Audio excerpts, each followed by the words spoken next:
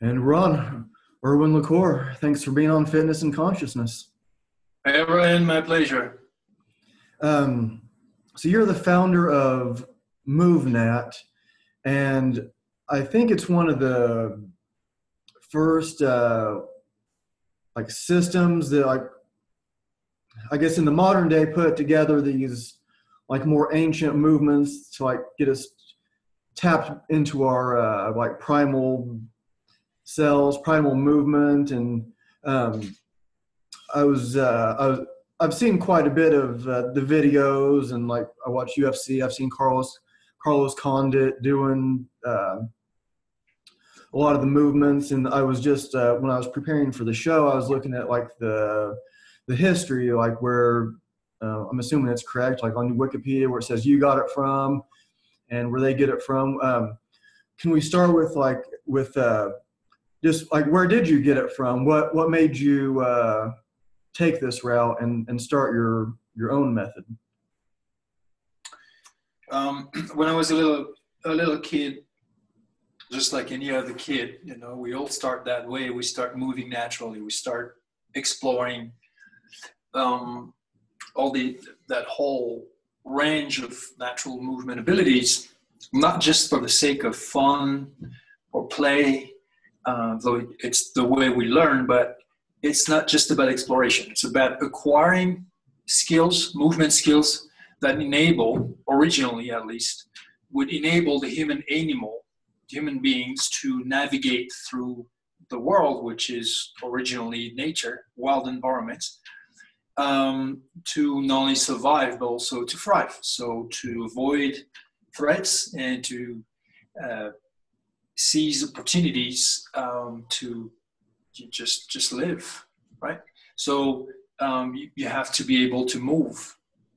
And that's why we have those instincts to move naturally in those very diverse ways, locomotion ways, manipulation ways, even combative ways, that enable us to move through the world, to perform physically through the world, to achieve the task that we need to achieve to just stay alive.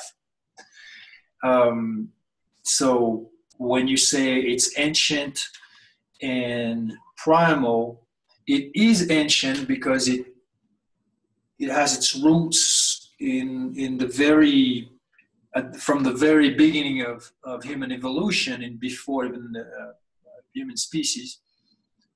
But at the same time, those movement abilities, they're timeless. Mm. If today you would have a vital situation that forces you to move, it's very unlikely that you're going to start assuming a yoga pose to get out of a tight spot, right? Or that you're going to play ping pong, or that you're going to do some acrobatic movement. You are extremely likely to just run very fast, maybe to have up an obstacle, to climb something, or maybe to lift and carry somebody else. And that's when the true practical essence of those natural movements is revealed. It's when you face vital circumstances, and then what's left to do is to move the way you're supposed to move. All right, so back to where I start being a young human animal, moving in nature, being encouraged by my dad to climb trees and to jump off rocks and to crawl and to do all these movements. So not only it was a natural instinct like in every young child, but it was also something that was fully encouraged by my own father, which was great. And on top of that, I lived just next to the woods with boulders and hills, so a fantastic playground. Then I grew up, I do specialized sports, but I never really stopped practicing those movements, though having that approach of practicality in my physical training, doing what's practical, training the what's practical, being adaptable to a diversity of context. And then ultimately, it's in my late 30s or mid 30s that I discovered that there was actually a history of, the history of physical education and people who had trained that way, the way I train, and not only had trained it, but they had, at least to some extent, a method for training it. And I started to study it, and I realized how the foundation was great. The approach was, I fully shared the approach, but how at the same time the method needed to be updated. The communication about it needed to be updated. So that's what I've done, and this is how I created the MovNat method, because I understood that concept which I call natural movement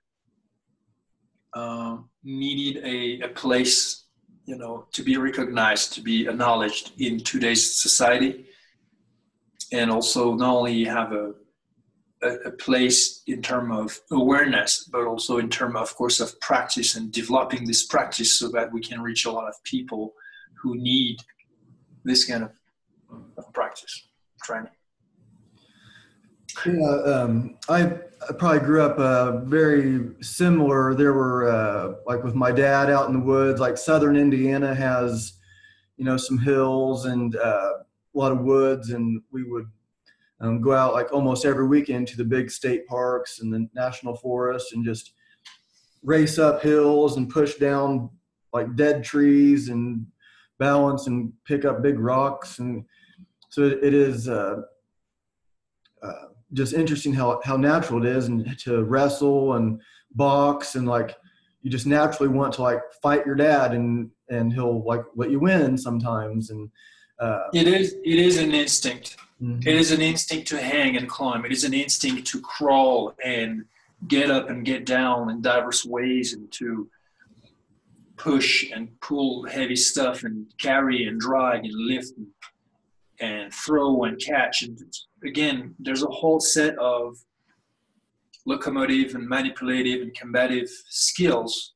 At least they are natural, instinctive abilities that we're all supposed to not only do when we're young, but actually to keep going, because originally it wasn't an option to possess those abilities and to keep them sharp, right?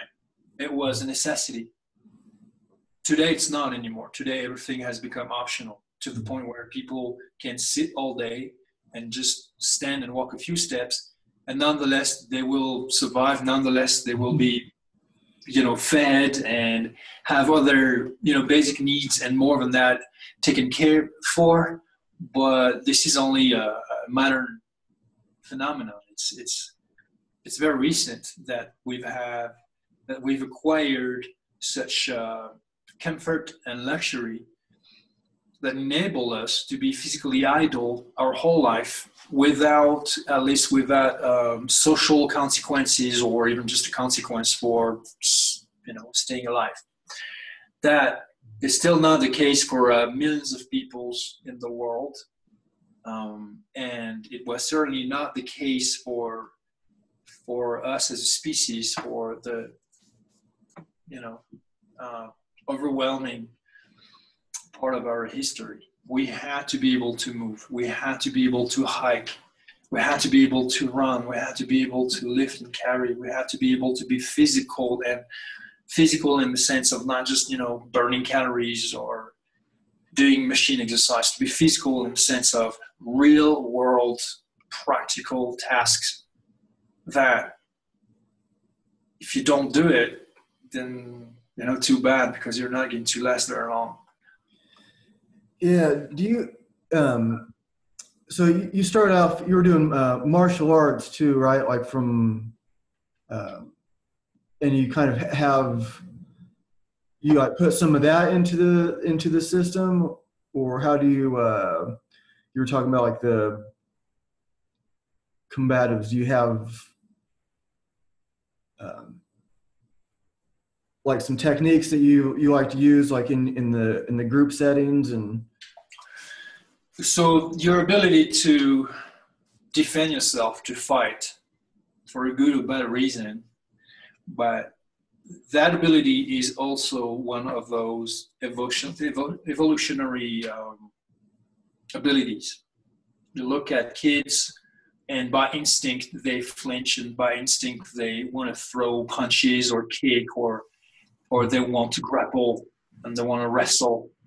They want to try to strangle each other, or play with your joints and like both fold them and try to hurt you, right? So again, it's a perfect example of martial arts, of an innate ability that is effective to some extent in a spontaneous, in an instinctual way, but that you can turn into very efficient skills through mindful, consistent practice using technique, right? This is what martial art does.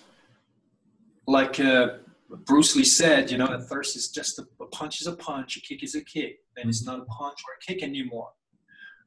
Then it becomes just a punch and just a kick. What does that mean?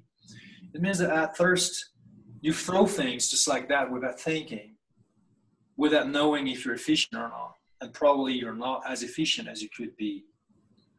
Then you start to pay attention.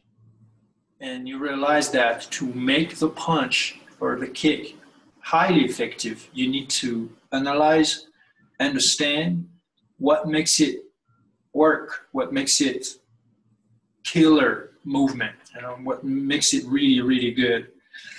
Not only to understand the details, the principles that make a kick powerful or punch powerful and effective, and more than effective, just really efficient. And then you have to consistently practice to acquire those techniques to the highest level you can. And ultimately, you don't need to think about it anymore because it has become fully assimilated by your nervous system. And what that means is that, again, at first you do things instinctively. You may be efficient and probably not. Then you pay attention. You have to be mindful and technical to become efficient. And then ultimately, you don't have to think about it anymore. But even when you don't think about it, you're still mindful, and you can perform those movements with high levels of efficiency. So basically, you don't learn necessarily to be a great fighter by just going to a bar and offending somebody, insulting a guy, and starting a brawl. Right? You go to a martial art academy and you learn from teachers. You learn how to box, learn how to Thai box, or you learn how to wrestle, you learn how to judo, you learn how to karate, or you learn all of that. But again, those martial arts are the evolution of a primal instinct and a innate but basic ability into mastered, evolved, highly efficient skills. All right. Now, if you understand that for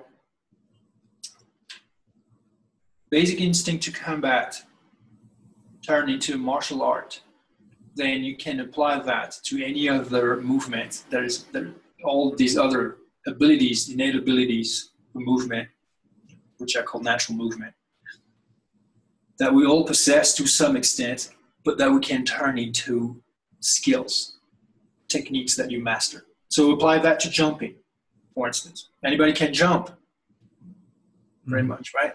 But does that mean that anyone can jump powerfully, skillfully, land in a balanced way, in a stable way, in a controlled way, and jump not just in one way, but jump in multiple ways, multiple techniques, with or without momentum, in diverse direction, upwards, downward, sideways, and then landing on diverse surfaces, some stable, some unstable, some narrow, some wide, some soft, some hard, some slippery, some rugged and with good traction. All of those diverse environmental variables that you have to deal with, right? We're not just talking about jumping up and down a square, stable box in a gym, right? Right. So if you apply that to jumping alone, and you realize that to become efficient at jumping in diverse environments, there's a number of techniques that you need to learn and acquire and practice consistently and mindfully until they become mastered skills. Exactly the same as your primal instinct to fight turned into a martial art, right? And now you apply that to lifting and carrying. Now you apply that to throwing and catching. Now you apply that to climbing. Now you apply that to running, to crawling, to all of those natural movement abilities. And then voila, you have the very concept of MovNat, which is to turn the full scope, the complete range of our natural movement abilities into mastered skills, so that your level of movement competency as well as physical capacity turn into overall real world physical capability, right? Competency, we're talking about the skills, how well you move. Capacity, we're talking about strength, power, stamina, energy systems, all of that. You combine both, now you have complete capability. You're really capable. You're not just great at moving, but with that strength or with that stamina. Or you just don't have stamina and strength, but your movement skills are mediocre. You have both. Full set, fully equipped.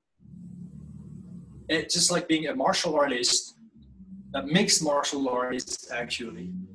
But now it's like mixed natural movement, mixed movement skills.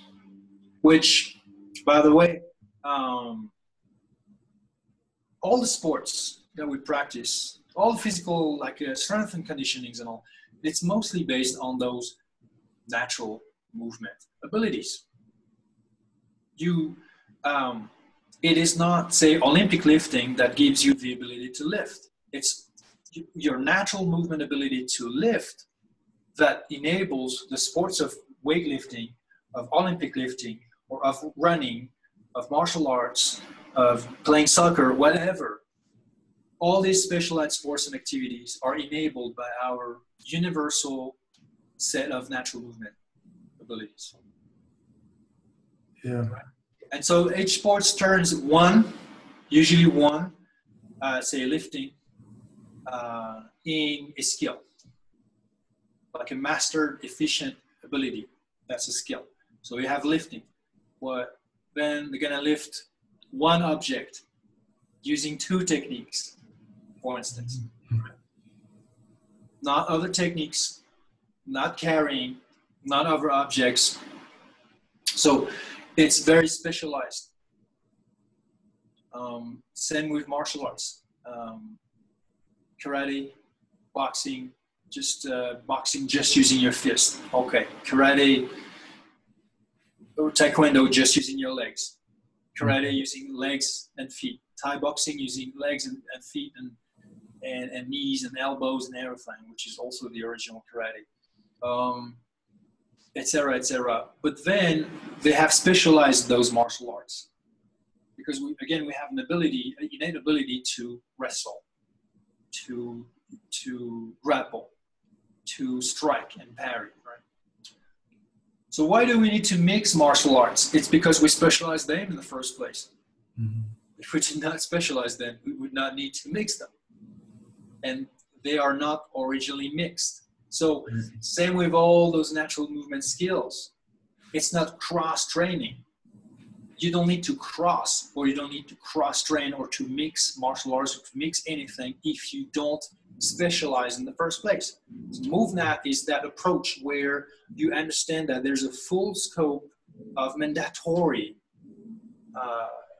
movement skills, and none of them is optional, and you will approach your training in that overall holistic way where you gotta run, you gotta crawl, you gotta jump, you gotta balance, you gotta lift and carry, you gotta throw and catch, etc., etc., etc. Does that make sense? Yeah, I'm definitely with you on that. That is very interesting. Because I teach, I just call like martial art. I don't even put like an S at the end, and I work with like mainly like a couple like karate black belts and some other people too, but like so I'm not like trying to mess with their kicks and stuff. We work a lot on like jujitsu would be my specialty, but then that kind of puts you in a box where it's like, well, do they punch in jujitsu? Well, in my class you did, and like it's kind of funny. Like in my jujitsu class, like a traditional Japanese jujitsu, to move up in rank, we had to like break boards and break cement. And my buddy, who's a 4th-degree black belt in karate, like a really good one, he never had to break boards or anything to get. So it was like this weird kind of thing. But I was going to ask you, like, so when you're working with somebody like a Carlos Condit, and he comes to you, and I don't know if he's still how often you see him, but like when he comes to you and he's I mean, his main thing is martial arts. So when somebody comes to you and they already have their sport or they already have their, what do you try to do for them? Well, Carlos Condit was a particular case, and I trained him for 2 of these camps, and so including the one for he fought for the title with Robbie Lawler, and you know what I noticed a particular issue he had in his movement, which was completely confirmed. He was aware that he had it because this had been pointed out by his team, by his coaches. So he was not surprised when I told him exactly the same, except that their specialty is not what I do. So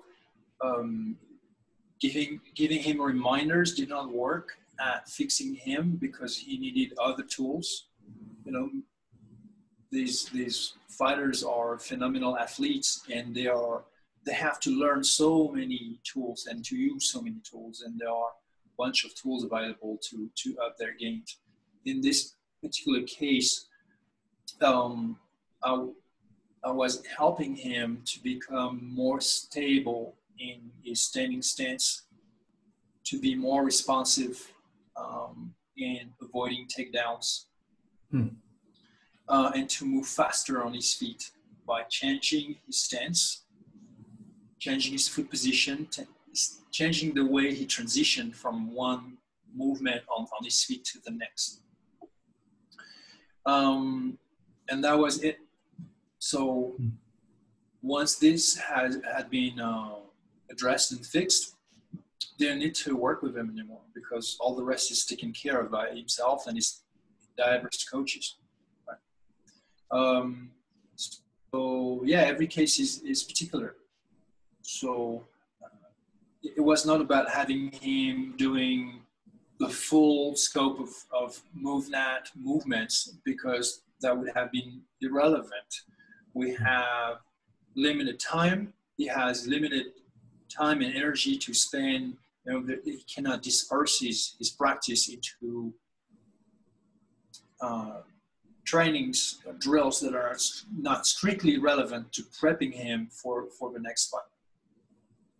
So we did a lot of balancing, a lot of jumping and landing, a lot of transitions like that, and a lot of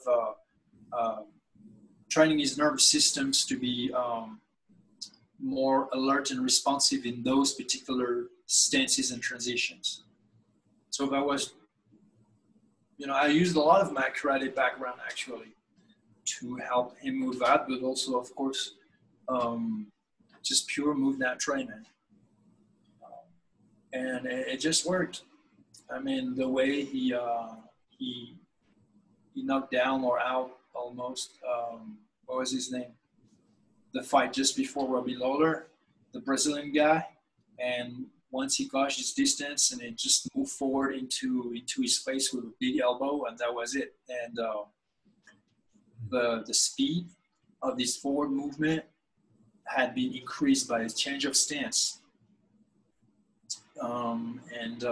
And then with Robbie Lawler, what we did was training him with all a lot of kicks, actually, a lot of kicks. So it was a particular training that totally complemented the work he was doing with his striking coach, Brandon Gibson, who's like a master as his craft, like world class, striking coach. And what I did basically was like I don't know, in the computer world, we would talk about like an add-on or a plugin or something like that. A piece that it was very specific, but essential to making all the rest work better. Yeah, that's really fascinating. That makes a lot of sense, because I think some people kind of might get kind of like lost in the weeds. They see like Conor McGregor working with Ido Portal and think, okay, I need to move like a monkey more, or I need to do, they see all these cool things, and I like that kind of stuff too. But like when you have somebody that's like an elite athlete that's coming to you, like you don't have, you're dealing with such like somebody's bringing you a Lamborghini, and you need to tune up that Lamborghini, and you don't want somebody it'd be real easy to do more harm than good, I would think. And so how do you think you developed your eye for that? How did you like pick out what to do for him? I don't know, maybe my friend and well-renowned physical therapist and functional movement expert, Greg Cook, big fan. once told me, you're natural. So I don't know. I have my foundation for my work was never science. It's plain observation, experiment, and it's just experiential knowledge. So it means that I don't look at numbers and data and science and surveys and all this kind of thing. That's not my starting point. That's not how I operate in terms of coaching. I look at, I look at biomechanics, but again, without all the curves and all of this. I look at your points of support. I look at the, sequence and timing of movement, position, tension and relaxation. I look at diversity of cues. Some are blatant and others are more subtle. That enable me to know what needs to be worked on. One would say it's intuitive, and in a good part it is, but it can be also explained and described. Say, I look at the way people breathe. I look at the way people hold themselves, and say when they move, if they move with fluidity or if they have tension. Foot placement, how the rest, whenever you want support on your hands, on your knees, on your feet, how the rest of the body aligns depending on the direction, the speed, where you want to go, where you want to land, what's the transition. There's just so many variables to look at. So I need to see, I need to look, and to observe, and that's coaching. It's one-on-one coaching. Hi. I got my son showing up. I think he's telling me, hey, it's time. Yeah. Athlete here. Natural athlete, natural mover. So when you're with your, so like knowing what you know, and like playing with your kids, like what do you, are you trying to like maybe like kind of like coach without coaching, maybe kind of like what it sounded like your dad did with you? He was like, we're going out to the woods and we're having fun doing all these things, but really it sounded like your dad was like a really expert coach, and maybe he didn't even know it. Actually, no, not only. He wasn't. He just he gave me permission. He gave me an example of permission. He was not himself that good at movement, But he was always telling me, hey, when I was a kid, I would climb trees and do all these things. So he would provide the encouragement, and like from early on in my psyche, that idea that all I was doing was not only natural and okay, it was totally okay, it was actually good and desirable. So it reaches your, I did not think of it that way, but it was in the back of my mind unconsciously. So that's pretty much what my dad did to me, but he not teach me techniques or much, except maybe I remember when he was telling me climbing a tree, where to place my feet and how to, push more from my feet and support my body more from my feet than just trying to hang and get exhausted. So this being said, when you're asking about my kiddos, no, they're still young. So Sky is 4 and Eagle is 5. And my job at this point is not to make natural movement an intellectual pursuit or something technical. It is to encourage their exploration and their spontaneous acquisition and development of skills. So my support is not intellectual, it's not conceptual. It is context. It's to provide the context. So again, the permission to move naturally, to climb a tree, to jump a rock. Not only the permission, but the encouragement. And then from time to time, just early on actually, my kid was hanging, he was calling me because he was hanging to that wood rail we have just behind me. And he was scared because it was just above the staircase. And I just walked slowly toward him, told him to just stay relaxed, not be afraid. And then I showed him what to do. I told him, hey, move your hands here. And now like put your foot down there. Like extend your leg here, put your foot down there. I just made sure that he was secure. Well, the point was to make him realize that he was not in a movement situation that he could not actually fix. Yeah. There was no actual danger or there was only a risk if he did not trust that he had the ability to get out of this position. And then, but that's it. Yeah. If I see them climb trees outside, I'm not saying to them, hey, come down and you're going to hurt yourself or get dirty and this kind of thing.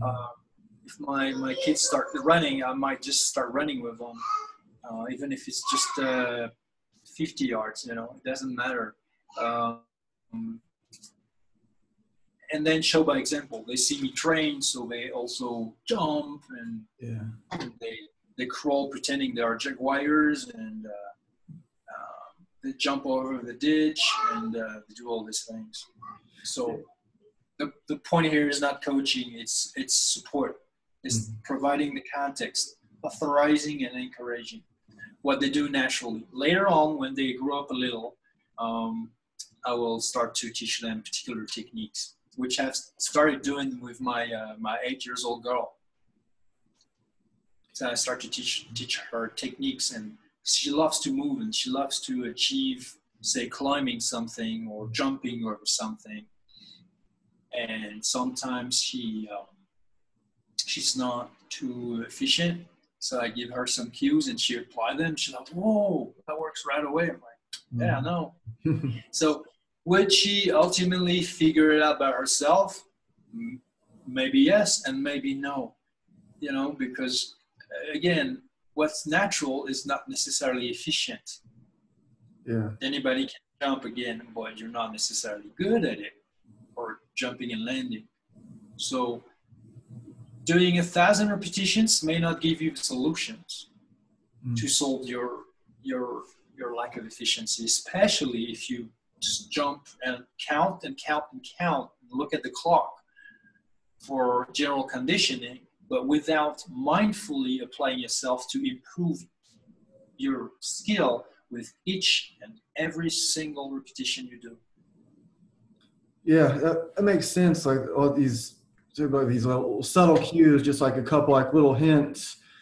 I know you got to go here in just a minute, but I'm reading for the second time the talent code, and so they were like studying these different coaches, like John Wooden, and like what's he doing? And he wasn't like one of these big like fire you up, big motivational speaker kind of guys. He was just like these like little adjustments. I think kind of like what you were saying. Put your foot here, have your feet this way, and just like these little subtle cues and like encouragement, like just at like the right times, and just but it's to see these. I might be a little metaphorical here, but look at, say, what we call happiness, for instance. Happiness may not be the result of one big event that happens to you and makes you happy. A big nice event, something that happens to you that's really nice, is going to make you happy, but then it's short-lived if you don't have a foundation in your own psyche for happiness and habits that promote and maintain that state of happiness, which is made of the accumulation of a number of little things. And those little things are both external, having little pleasures, little satisfaction, but it's also your ability to appreciate, to amplify your satisfaction of, wow, I'm eating this food and oh my God, it tastes good, and paying attention and just being grateful because you're fed with healthy food. And then you're going to go your movement, and instead of being a chore, you're forcing yourself to do. And even if it's hard, but you're like, I'm so grateful I have this ability to move and to stay strong and to make myself stronger and this and that, right? So it's an accumulation, it's a succession of little strokes, both in terms of, say, physical behaviors and choices and things you do, but also in your own mind, of how you operate, how you choose to operate your own mind that makes you happy. Yeah. Right. So efficiency and techniques, especially if you work with athletes that are already specialized and already at an elite level, it's not going to be a massive epiphany or every day, or maybe an epiphany in their world would be one little tweak that is barely perceptible, that maybe people would not even notice. Just one little change in position, in timing, in sequence, in whatever, in the way you breathe, in position of your neck and head, in your line of vision, whatever it is, that brings something new on the table and improves what's already a skill, but just keeps optimizing it. So I'm not surprised that in that regard, most coaches for such athletes may be looking at little details. Mm-hmm. Yeah, very cool. That's I know you got to get going here. So is there anything you wanted that we haven't touched on that you're wanting to get into, or? My book is The Practice of Natural Movement. It's going to be released December 2018, finally. So I'm really looking forward to this, and I know a lot of people are as well. So it's on its way. It's coming. Yeah, I'll be getting that for sure. It sounds really cool. So any final thoughts before we let you go? Any closing words to leave us with? Well, I invite you to check out MovNat.com, MovNat.com. This is where you'll find all the information about the MovNat method, what we do, the workshops, the certifications that are taking place worldwide. We operate basically everywhere in the world, and then we have online coaching. We have licensed facilities. We have thousands of certified teachers around the world. So yeah, if you want to delve into this real world physical capability method, that's the place to go to where to start, MovNat.com.